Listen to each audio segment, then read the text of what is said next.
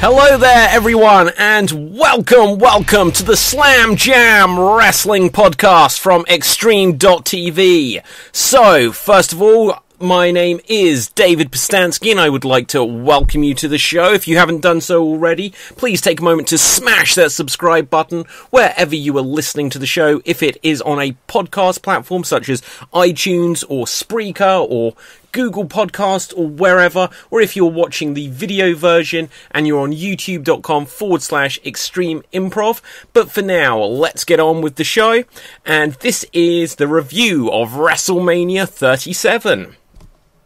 So, let's go through what actually happened, or what almost didn't in fact happen on the show, because as I'm sure everyone has seen the show, if you haven't seen the show, I will fill in the gaps where I can. The show almost was a non-starter, just because after 1 year, 1 week, 1 day, or 1 year, 1 month, 1 day, whatever they said, we haven't had fans live in attendance for WWE. And in Tampa Bay, where WrestleMania 37 was taking place, there was severe weather warnings. And so fans were ejected from their seats. They had to wait in their cars just because there might be lightning. There was like heavy rain, and the rain did play a part in the actual show itself. And we almost didn't get the show happening. And imagine if it had just not happened the first night. Of course, they could have suddenly said, well, the second night is going to happen and all the matches are going to be on night 2. But with the amount of fans who've got tickets, and it would have been an absolute nightmare. So they got the clearance within an hour before the show beginning. And it was like people on Twitter being very humorous, just saying about, oh, this is revenge by God for Vince McMahon fighting him some 15 odd years ago, whatever it was, tagging with Shawn Michaels and God against, I think, Shane and Vince McMahon. But then they actually started the show. Vince McMahon came out on stage with everyone, acknowledged that they haven't had fans over the last year during the pandemic, and that they were now back. Welcome to WrestleMania. As soon as the show then began, they suddenly said, oh, we're going to go backstage to some interviews just because we've got another severe weather warning. Now, this was the last time they had one of these weather warnings, and after about another 10 or 15 minutes, they did get on with the show proper. And these segments in the back, they were really good, actually. They were a lot of fun. Just that they had people like, I think the first one to come out was Shane McMahon. And Shane McMahon was saying whatever about, oh, I'm ready for Braun Strowman. And then he was interrupted by Bobby Lashley and MVP. And that was quite good. But except for these were clearly off the cuff. Because the first thing that MVP said is like, the time for talking is over. And it's like, well, why are we talking? And then they were interrupted by Drew McIntyre, which was good, because it had face-to-face between the opponents backstage. In some respects, this may take something away from there being face-to-face in the ring, but as long as they were showing this to the audience, it would have been a bit of hype, or they're going to start brawling backstage, which they didn't. And I wonder if they were given like the instructions, don't start a fight back here. And they might have done 1 or 2 more of these backstage. But then they eventually did actually start the show. Titus O'Neil and Hulk Hogan came out to a mostly positive response for Hogan. Obviously, Hogan's had a lot of controversy around him over the last few years. But they've paired him up with Titus. And Titus, obviously, just won the Warrior Awards, to go into the Hall of Fame. Although later in the show, when they brought out, and I think on night 2, in fact, or was it night 1? Yeah, I think it was night 1 where they brought out Titus, say, was 2020 Warrior Award winner. It always feels a shame that they say that they're the Warrior Award winner instead of saying that they're actually just in the Hall of Fame. So could he still, in theory, be inducted into the Hall of Fame in however many years? Because it feels like he won't be now. And obviously being the Warrior Award winner is very good. But I don't know if they actually give him a Hall of Fame ring. But anyway, so Hogan and Titus did their introduction. And when they came to do their introductions on night 2 and they're dressed as pirates, that was very cool. I suppose for the first night it was good that he came, Titus out in a suit, Hogan dressed as Hogan normally does. And then it was a bit more fitting of the theme for night 2. Maybe that was always the plan. Who knows? But we opened up with Drew McIntyre going against the almighty WWE champion Bobby Lashley for the championship. Now, loads and loads of people thought that this was just an opportunity for Drew McIntyre to be crowned as the WWE champion in front of a live audience because he didn't get that opportunity last year.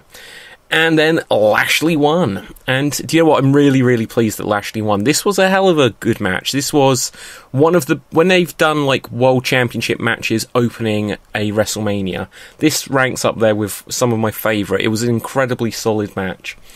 And it was very hard-hitting. You could see how excited they were to be out in front of a live crowd. They haven't been in front of a live crowd in an entire year. And they really went for it. Like, going over the top rope, Drew McIntyre just crashed down. Obviously, MVP and Lashley were out there to absorb some of the blow, but he went with a hell of a crash. The ending was a little bit dodgy, just with the going for the Claymore from Drew McIntyre. MVP on the outside causes the distraction by shouting to Lashley, which distracts McIntyre enough to miss the Claymore, and then Bobby Lashley puts him into the Hurt Lock.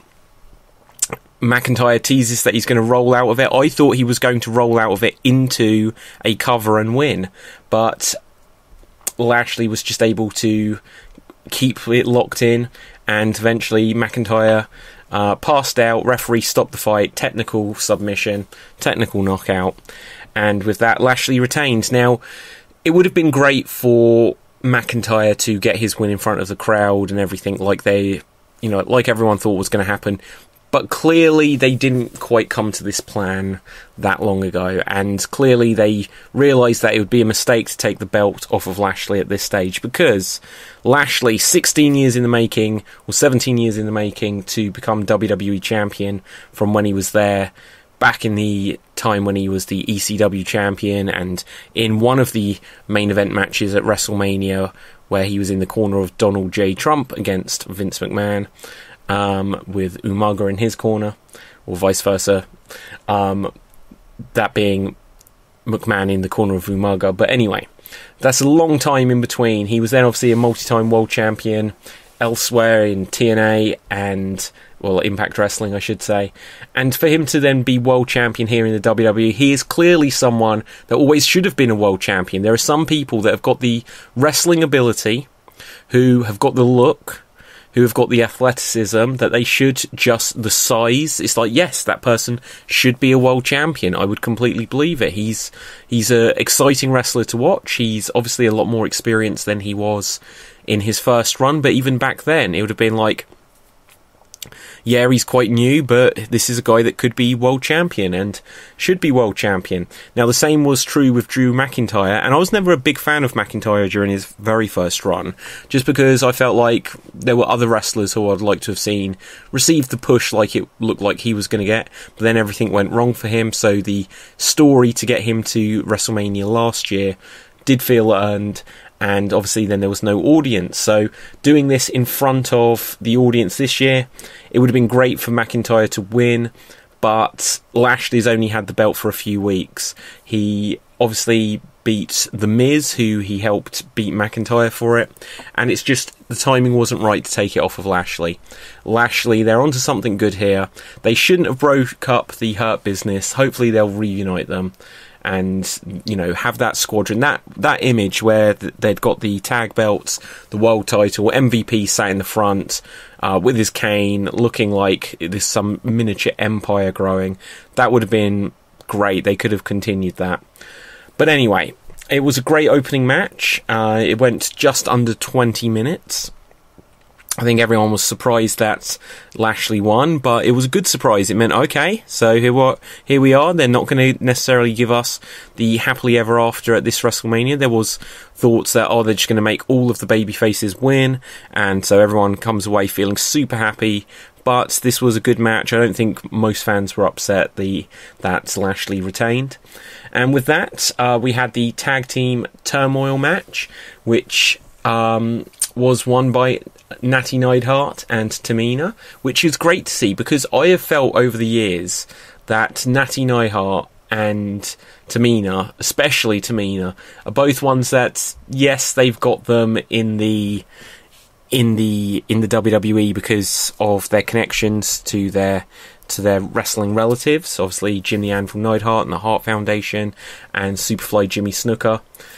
But it always felt like, yeah, we'll use them at times, and Natty they'll use here and there, but it was always like, well, we'll come back to Natty because she's reliable, she's very good in the ring, but they'll always have someone else that they'll push in front of her.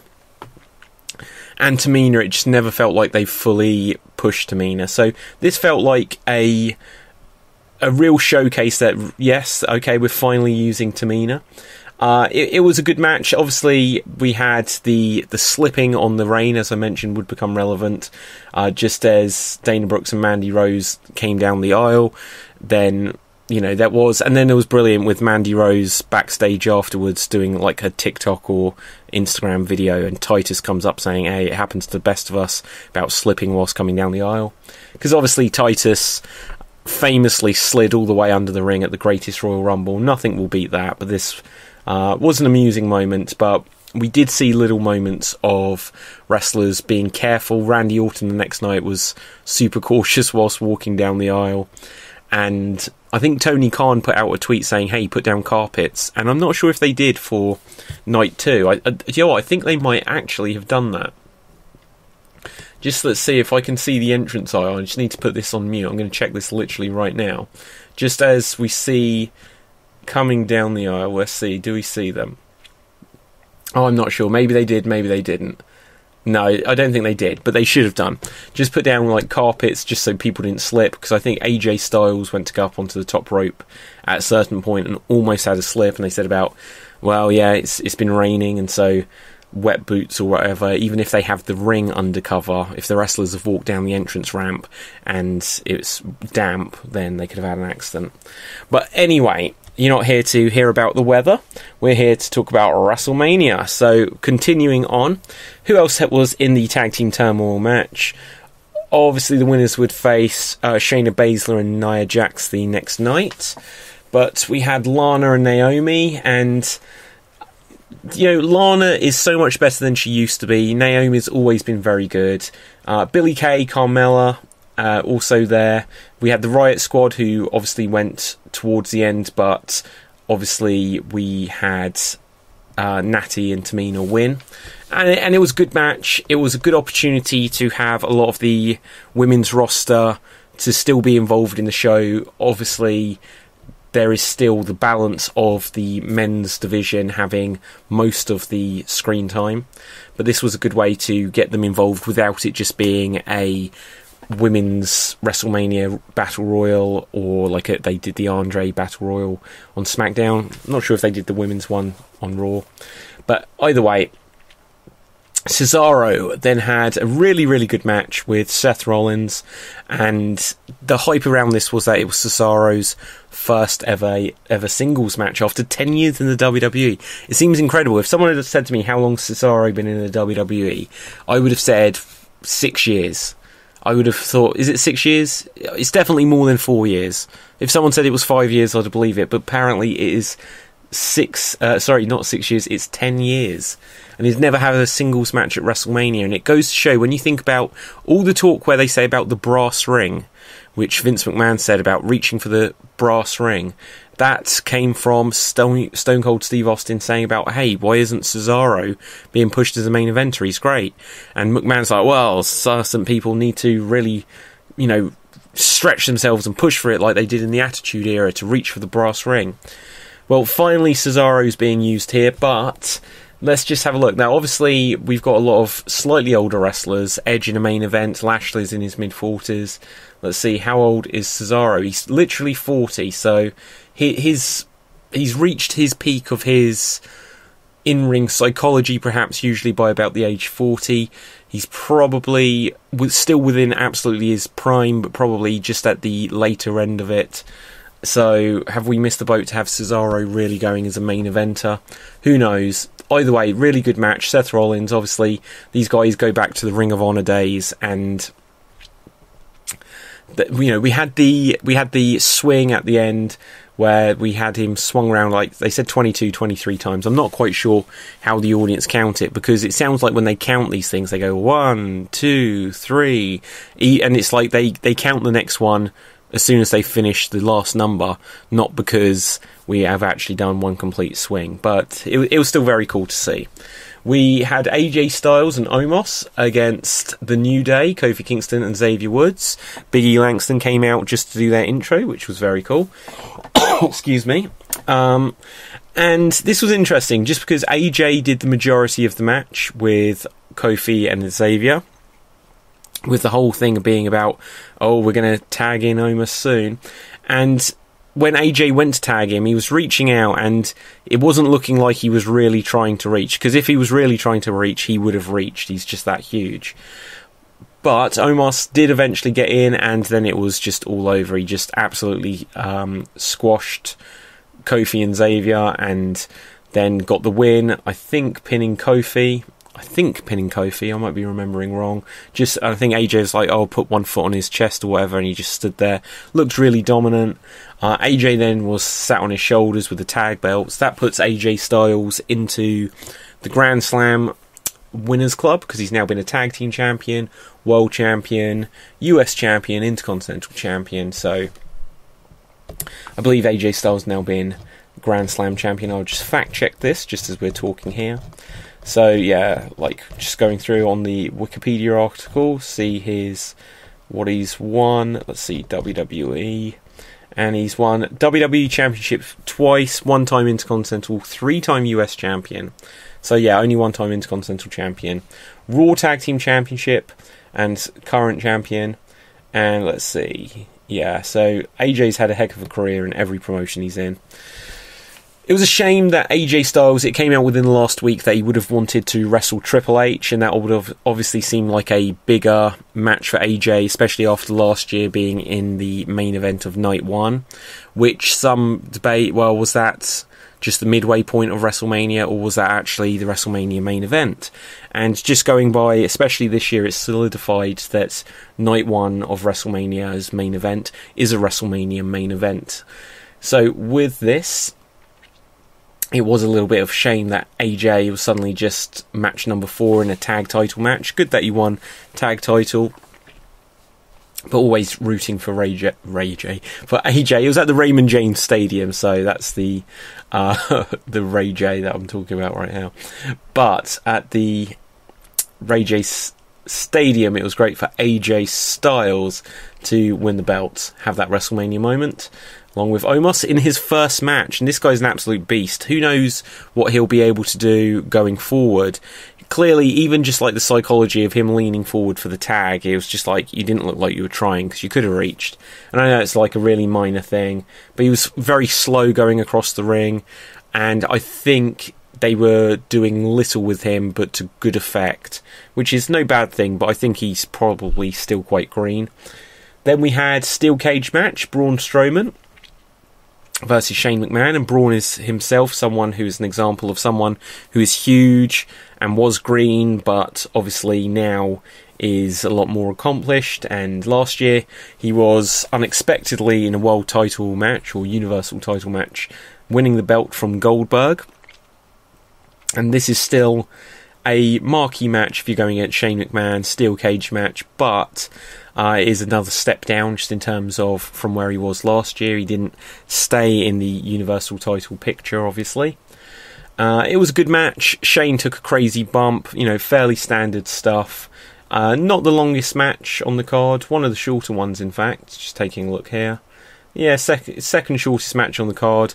But you don't. There's only so much that Braun and Shane could realistically do, just because of the size difference, the steel cage. It was great at the end, if a little bit signposted. Shane was clearly escaping. Braun should have got to him quicker, grabbed him through the cage, then literally ripped the cage to pull Shane back through, and then chucked him off the top. So that was good. We had Bad Bunny and Damian Priest against The Miz and John Morrison. Now, this was really good. in many ways, and it does have a couple of points where it wasn't so good. Miz and Morrison almost seem a little bit the comedic Dick Dastardly and Muttley kind of duo in many ways, just because with the Miz being world champion a month ago and then losing it to being in this, it's just like they had him with the Money in the Bank. They had to do something to resolve that. They gave him the belt, they took away the belt, and then he was feuding with Bad Bunny, and Bad Bunny dominated him at times. He dominated Bad Bunny at times, but you know, John Morrison giving the Miz advice, don't let him make you angry, don't get angry, get smart. It's just like Bad Bunny, he on the poster, he looks really good in his like SWAT gear, riot gear, whatever he was wearing, and it's like, wow, okay, he looks like he could actually get in the ring. But actually in the ring, he looked small. The Miz is deceptively big. Let's see if I can find out. The Miz. So the Miz, his build height is... let's see. I don't know. I can't find where his build height is. 6'2". 6'2", so I don't know what Bad Bunny is. And I don't know if I'll be able to actually get that information quickly. It's not important, but he did look small. So for whatever he's been working out, he's obviously not got the benefit of time since the Royal Rumble, where he came out just to sing the Booker T song with Booker T. Booker T was on commentary for this. Morrison did a spinneroonie at a certain point, and I was expecting Booker T to get involved some way or another, but he didn't. So whether or not Morrison had cleared with him that he was going to do a spinneroonie or not, who knows. Be interesting to hear if there was any heat later. I'm sure, in a sense, Booker T may have just been pleased, just because it's like, well, it gets people talking about me, but at the same time, he might feel, if that wasn't cleared with him, that, well, if he's going to do my move on WrestleMania and I'm not going to get any comeback on this, then he might have reason not to be happy. Damian Priest didn't tag in for ages, and so we were waiting for the hot tag from Damian Priest. Once he got in, you know, Damian Priest is very good, and it was a bit more back and forth, and then Bad Bunny was getting in occasionally. I would have liked it if Damian Priest had been in a little bit more at the beginning. Obviously, he was the first man in the match, but because they instantly wanted Bad Bunny in, it should have been a couple of tags in and out, so that Damian Priest had done something to the Miz and Morrison just to justify why Bad Bunny can actually have a slightly weakened opponent to start doing any moves at all against the Miz or Morrison. That was what I would have done. That way, also, because everyone's waiting for Damian Priest to get tagged in, but then he isn't the novelty in the match. Bad Bunny was the novelty in the match. So, in a sense, not that it should have been that Bad Bunny gets the hot tag in, but it shouldn't, you know, you're tagging in the person that isn't the big deal. Not to discredit Damian Priest in any way, it's just the hype was around this Bad Bunny person being like the novelty in the match because he's not a wrestler. Obviously, he hit a Falcon Arrow. They hit dual Falcon Arrows, Priest and Bunny did, on Miz and Morrison. He hit Canadian Destroyer on the outside. And literally when I saw that, I was like, whoa, because, you know, it was impressive. They do kind of put over the idea with the Rock and Roll Express. Obviously, Ricky Morton doing the Canadian Destroyer, and Bad Bunny doing the Canadian Destroyer, and everyone on NXT and on AEW doing the Canadian Destroyer, that anyone can do it, but I guess it is what it is. And obviously Doomsday Device, crossbody to finish the match, get the win. People have really praised Bad Bunny, and he deserves the praise. But again, whilst this is a big novelty for WrestleMania, it definitely got publicity, but did it get people watching this? And what's the harm, or lack of harm, excuse me, that it does to Miz and Morrison? Miz goes from being world champion one week to losing to Bad Bunny at WrestleMania another week. Which obviously, anyway, brings us to our main event. Sasha Banks, the women's champion for SmackDown, against Bianca Belair. And this had a huge match feel. From the entrances, Sasha Banks coming out with newly coloured hair, so it's like green and blue, obviously after being blue for a long time since it used to be pink. and Bianca Belair coming out. They both stood opposite in the ring, and you could just feel the emotion that they were breaking new ground. Like, this is making history here. And if you don't know the backstory on it, it was only announced that they were going to be the main event for night one within the last week. Now, why this wasn't hyped up more beforehand just shows that this was probably a last-minute decision. Maybe they saw that there were some opportunities to make history here, and that would get them some headlines. Obviously, 2 years ago, we had the triple threat match for both the women's championships with Ronda Rousey, Becky Lynch, and Charlotte Flair. And that was the first time that a women's match had main evented WrestleMania. So this is the second time that a women's match has main evented WrestleMania. Obviously only main eventing night 1 of 2 of the the weekend of WrestleMania that they've only done this year and last year. But it was the first time a singles match, not a triple threat. So this is the first singles match, but also they're both African Americans. So not only is it the first time that 2 African American women have main evented WrestleMania, it's the first time that there's been a match where all of the competitors in it were African American. So breaking new ground there. And obviously the fact that they're women as well, it hasn't happened in the men's division as of yet. So lots of stuff here, and Bianca Belair, she almost broke down a little bit. You could see that she was smiling, there were tears, she raised up her hands as if to say thank you to the audience. Sasha Banks was also kind of looking like, yeah, this is unbelievable. And Sasha was the one to sort of say, look, come on, let's do this now, bring it. And Bianca's like, okay, I'm going to bring it as well. And then they got into it. And it was a hell of a match. They really gave it absolutely everything they'd got. Some moments where Bianca was absolutely dominating over Sasha because she's got the power advantage, the size advantage. The moment where she just picked up Sasha and carried her full gorilla press above her head up the steps on the outside of the ring to throw her on the inside was really impressive. I was really worried it was going to go wrong at a certain point there, but just absolutely outstanding.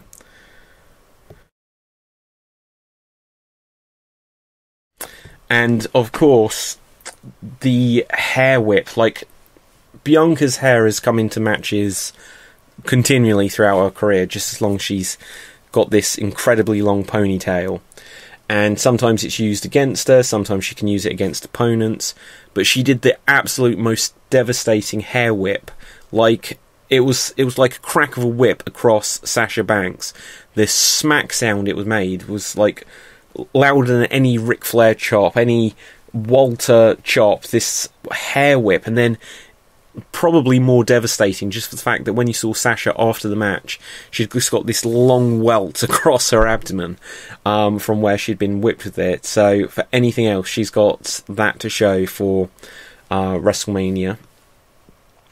Bianca winning, and it was, again, it adds to making the history when you get a match like this and a title changes hands, because it just adds something else where it goes down in the history books. And so Bianca celebrated afterwards. There was some footage of Sasha on the outside looking really happy for Bianca. And obviously that's it's bad, and I'm sure there'll be some that say, oh, Sasha should have held it together. She obviously didn't take into effect after a year of there not being any fans at all that a fan was filming her, and we could see that she was happy for her friend. But Bianca celebrated as the night 1 of WrestleMania went off the air. Wow, and I'm going to try and go through this next amount of matches a little bit quicker than I've done this first one, because there's so much to go through. But it brings us to WrestleMania Night 2 once again. Hogan and Titus came out, like I mentioned. They were dressed as pirates. At various points, we had Bayley come out and interrupt them, and eventually she was beaten up by the Bella Twins. They got in a cheeky mention of John Cena there, but not really any other context to it. And it's the first WrestleMania in quite a long time with no John Cena at all.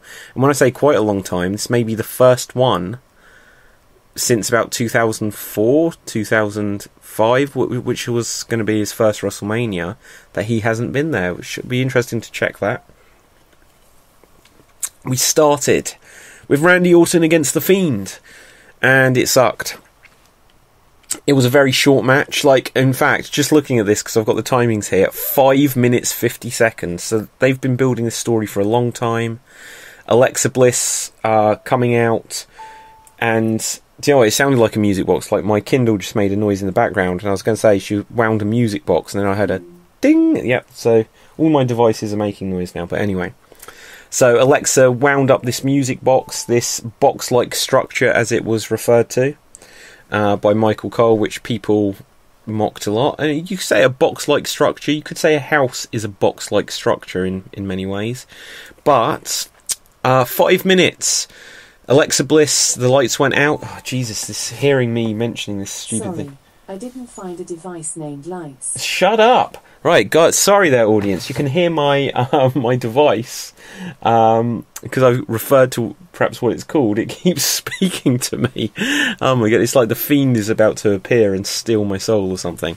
But anyway, Alexa appeared after the lights went out, and she'd got a headband on, and this headband clearly had got some goo in it, like the oil that then just poured down her face, and she'd got the black makeup around her eyes. It kind of made her look, in my opinion, either a little bit like Rorschach, if that's the character's name that I'm thinking of, in the Zack Snyder movie, whatever it's called, Watchmen, or in the what's it called, Suicide Squad, like the Enchantress, just with this black goo appearing down her face. Clearly it was from the headband. It looked cool, but it didn't go anywhere. This distracted the Fiend, who didn't look burned anymore. He now had a brand new Fiend mask on, and I think it looks slightly redesigned. I might be wrong. And I think it's just because they realised that this burnt up Fiend look just looks dumb. But they had him on TV with it before, so now they can sell the figures of it. But the burnt-up Fiend look didn't look good. So he's regenerated to some degree. The Fiend, Bray Wyatt, did a nice little tribute, doing a pose and catchphrase of Brody Lee at WrestleMania. But the Fiend was distracted by Alexa Bliss, and then Randy Orton won in 5 minutes and 50 seconds. And the audience were like, what the hell is this? And I completely agree, it sucked. It was not a good start. After WrestleMania 37 Night 1, just going back very quickly, we're opening with Lashley and Drew. That was like a 20-minute match. It was hard-hitting. It was a good match. The Tag Team Turmoil match, Cesaro, AJ Styles, New Day, Steel Cage match with Braun and Shane, Bad Bunny tag match, Miz Morrison, Damian Priest, Bianca Belair, Sasha Banks. It was basically hit after hit after hit. There was honestly not really a bad match amongst that batch. So it was a bit of a shame that night 2 would start off Randy Orton and The Fiend in just more silly shenanigans, nonsense, short match. And after Randy Orton and Edge had that very, very long match last year, and then the greatest wrestling match of all time in the middle of last year, with Orton being on such a good run, even leading into WrestleMania last year, that this is then what he gets this year. Wasn't what it should have been.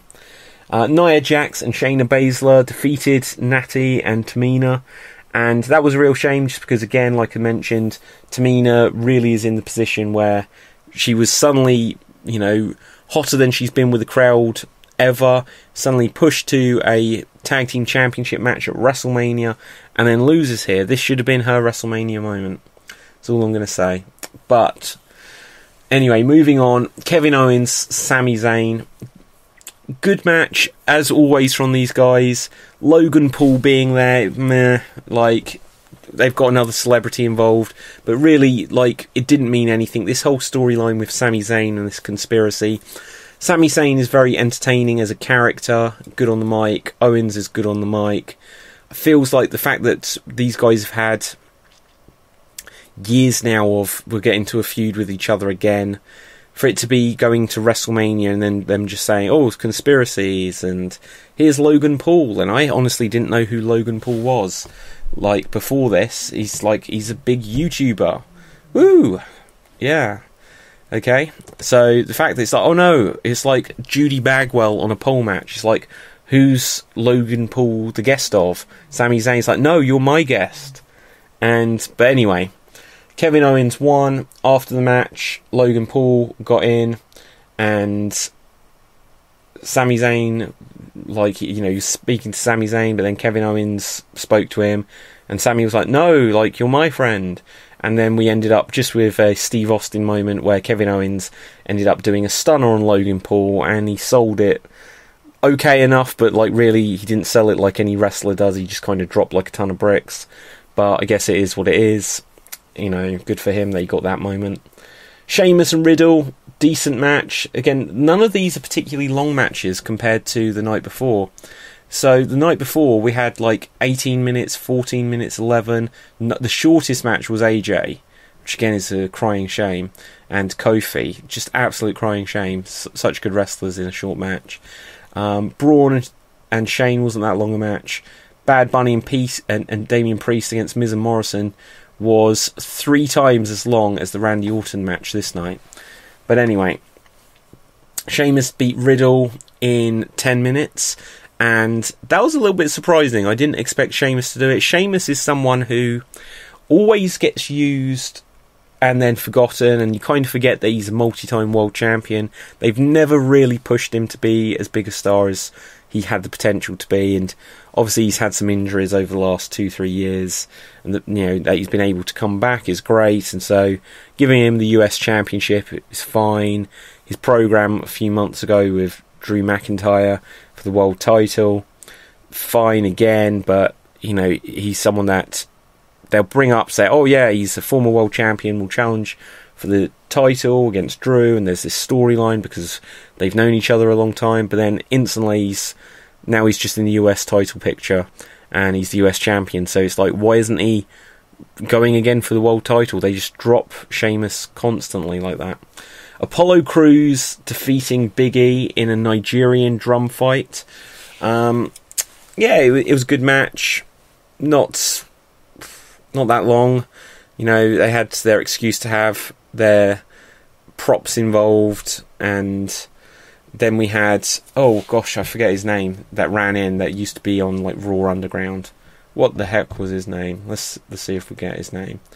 US Championship. Dabba-Kato, of course. Dabba-Kato emerged from the crowd. Now this guy, clearly green as anything that he came in, was doing the whole Raw Underground shoot fight, street fights silliness. Apparently he's been with WWE since 2016.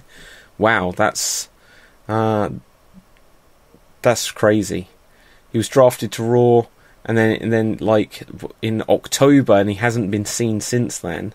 So to bring him out just as the heavy for Apollo Crews at WrestleMania, obviously that gives him a bit more juice. That juices him up to perhaps be used in some way, but obviously just still not as a singles talent, just in the corner. But I'm sure he'll get a match with Big E at some point. Then we had Asuka and Rhea Ripley, and yeah, again, very good match. These, they're very good.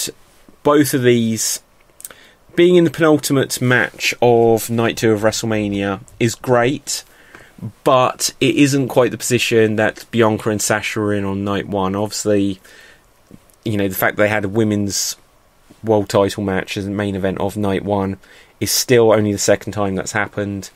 It feels a shame for Asuka, just because she, more than anyone over the course of the pandemic, just brought out so much more personality, so much character, was someone who vocally made the matches interesting, just without there being an audience there. Always very consistently really good in the ring, and won a Royal Rumble, the first women's Royal Rumble a few years ago. Then when it was the Becky 2-belt situation with the world title main event a couple of years ago, she was the world champion, the women's world champion, until a week before, when I think Charlotte took it and they said all the belts are on the line, rather than just adding Asuka in there. So she was kind of screwed over out of having a WrestleMania main event. The penultimate match on Night 2 isn't bad, But she lost here. She lost when she won the Royal Rumble a couple of years ago. I'm not sure if she has ever won at WrestleMania. Rhea Ripley, obviously, she gets a little bit of redemption after last year. She had the match with Charlotte Flair for the NXT Women's Championship, and she lost, which again surprised everyone. Was that last year? I think it was. Maybe it was 2 years ago. Let's just have a look. Yeah, I think so. So let's just go back here. Fact checking once again. I can't find it. I think I'm right in that. Yeah, WrestleMania 36. And so then Flair won the Royal Rumble and decided to challenge for the NXT title. And obviously, that's just... It worked at the time in terms of story, but for historical purposes, going for that title at WrestleMania. She won it. Rhea Ripley lost. But then she got her win back this year. And again, 13-minute match. Good back and forth stuff. And clean finish at the end there. And that brings us to the final match. The second main event for WrestleMania. And the main event for Night 2. And that was Roman Reigns defeating Edge and Daniel Bryan. So this was really good. The fact that Daniel Bryan gets a second WrestleMania main event is great for Daniel Bryan. Obviously, WrestleMania 30, he was added to a triple threat match that was originally just meant to be Batista and Randy Orton, and he ended up winning, and that was absolutely his night. The audience, first time with the audience there in however long it's been, they were going yes, yes, yes, and maybe part of this came out the fact that maybe part of it was that, well, Edge just won a Royal Rumble after being in at number 1, so clearly they're not that worried that Edge couldn't go. But maybe there was some injury that we're not aware of, or some worry that they just felt like, well, let's make it a 3-way just to take the pressure off of Edge or Roman. But you assume it's probably Edge if someone's got the bigger injury concern there. So they added in Daniel Bryan. Also adding in Daniel Bryan will make it a better match. And also, and I think this is one of the key things, in front of a crowd for the first time in a year, just getting them all going, yes, yes, yes, yes, doing the hand movements, shouting out loud. They were obviously only 25,000 people there in what is normally a 60, 70,000 seat arena, or stadium, I should say. And so maybe the sound was just lost a little bit. It may have been incredibly loud there.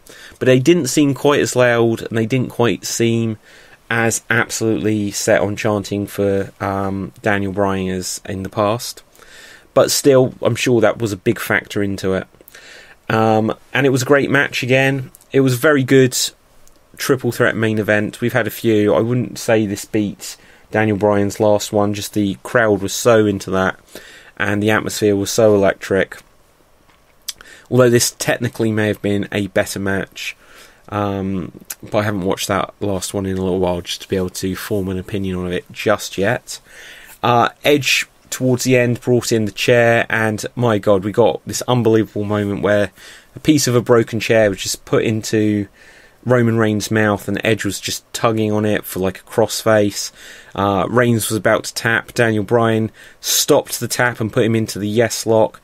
And it's just like, what could the referee do there? Like, this was a situation where, just in terms of what literally could happen, they could say that because he can't tap out, both of his hands are tied up. He can't quit. He can't submit vocally because his mouth has got a piece of a broken steel chair in it.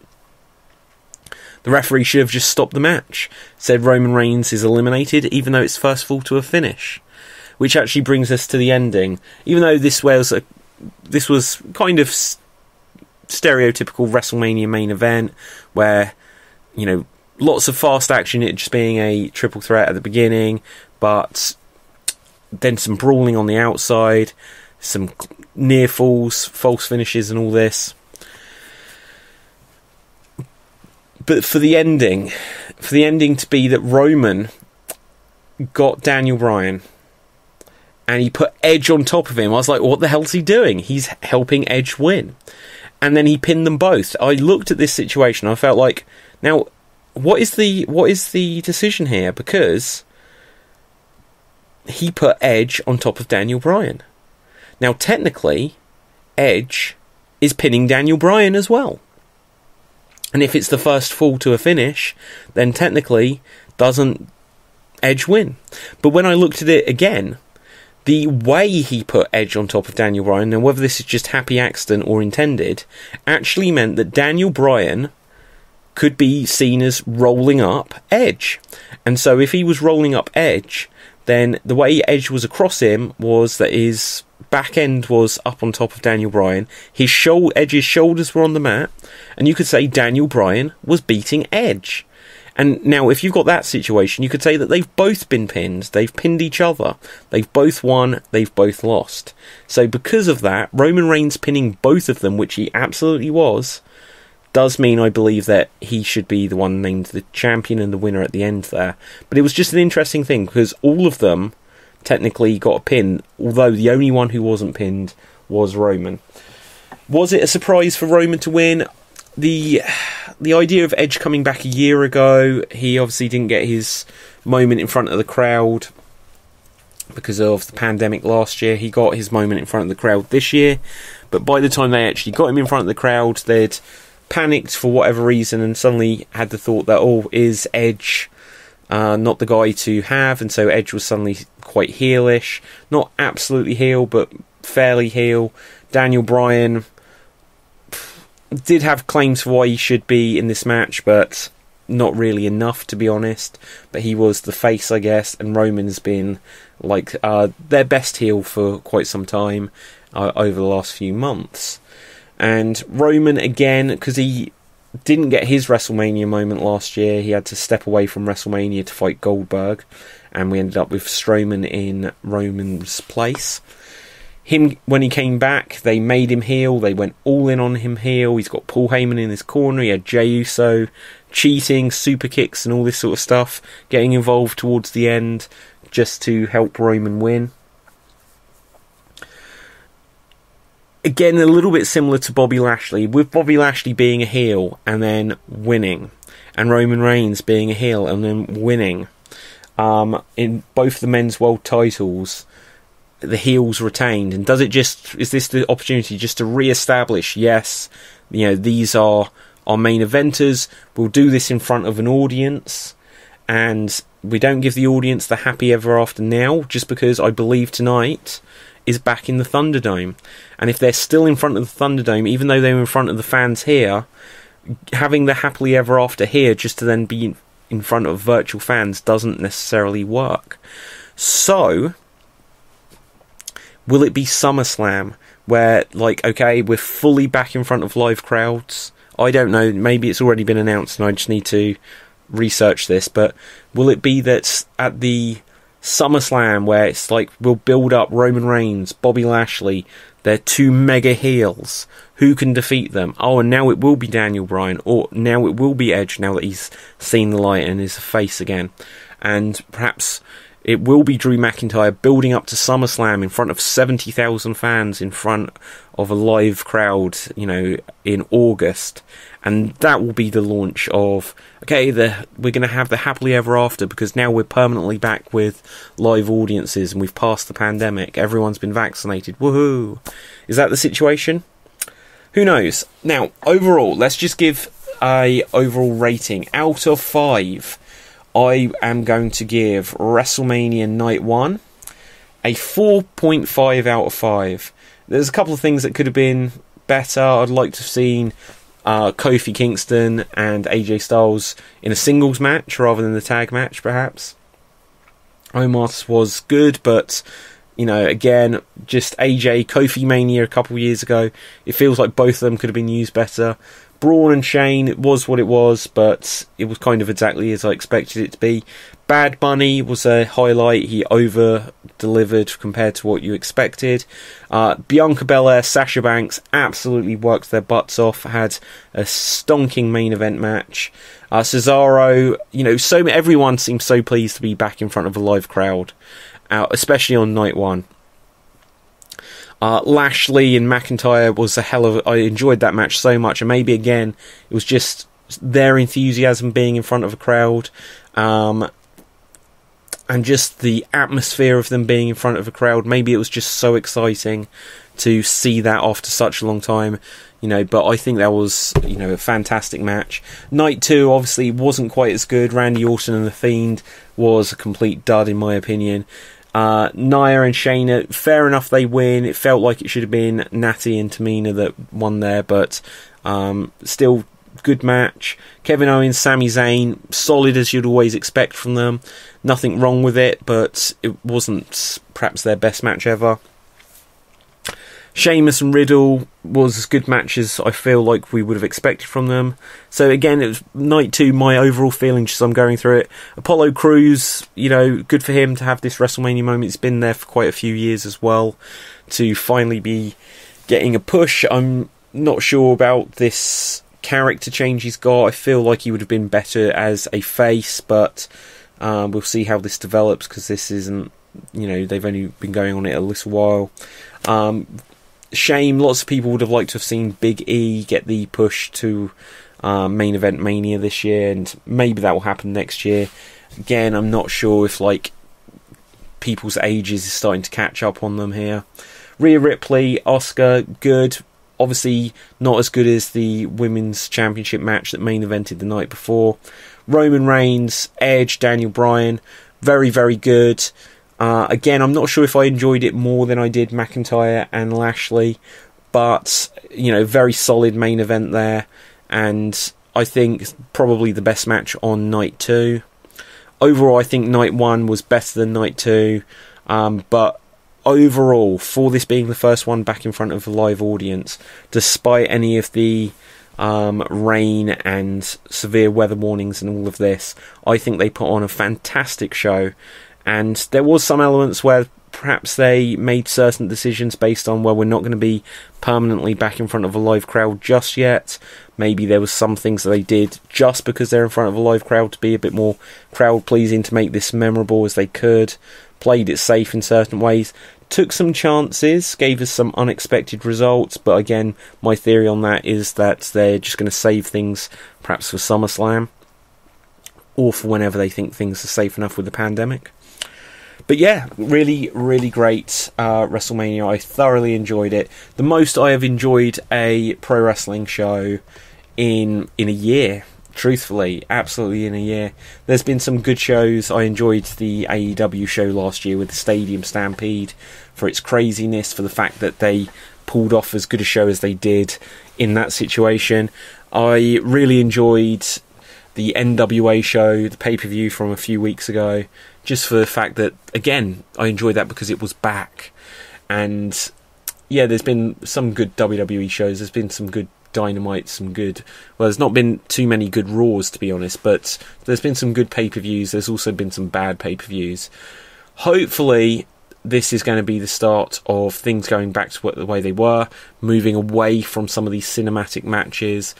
Obviously the stuff with The Fiend was still a little bit dodgy, but they had to put on the red lights, didn't mention that earlier, just because obviously they couldn't do any edited matches anymore. So when they probably realised that they can't actually edit these matches anymore, they just realised that they would only give it 5 minutes. So, with this wraps up my thoughts for WrestleMania 37. I hope you've enjoyed this podcast. Let me know what your thoughts are. You can find the Twitter for the Slam Jam Wrestling Show at Slam Jam Show on Twitter. You can find me at David Postansky. Obviously, the website where you'll find these podcasts is extremed.tv, which is xstreamed.tv, and that's part of the Extreme Improv Extremed network. So please do take a moment to head over to youtube.com/Extreme Improv and smash that subscribe button. Every single week we have the Slam Jam Wrestling Show in addition to this podcast. I'm going to make this podcast much more regular going forward, so do listen out for it. The Slam Jam Wrestling Show, if you haven't seen it before, is a kind of comedy panel show where myself as the host plus a bunch of other wrestling maniacs, wrestling fans, all come together and take part in silly wrestling challenges. So we'll do some promo battles, we'll do some trivia based games, we'll do some that are based around wrestling music and theme tunes. We always like a good music round. We will have some promo battles, and we'll like do 20 questions and all kinds of just fun wrestling themed challenges. So imagine if it was like a quiz show plus silly challenges plus a little bit of improv all mixed together for the ultimate show for a wrestling fan to enjoy. So do check out the Slam Jam Wrestling Show on youtube.com/extreme improv. So I think that will just about wrap it up. So once again, I hope you've enjoyed the show. Do check out everything from Extremed on extreme.tv. There's constantly articles and things on there about wrestling. And from me, until next time, stay safe, always stay extremed, and ciao for now.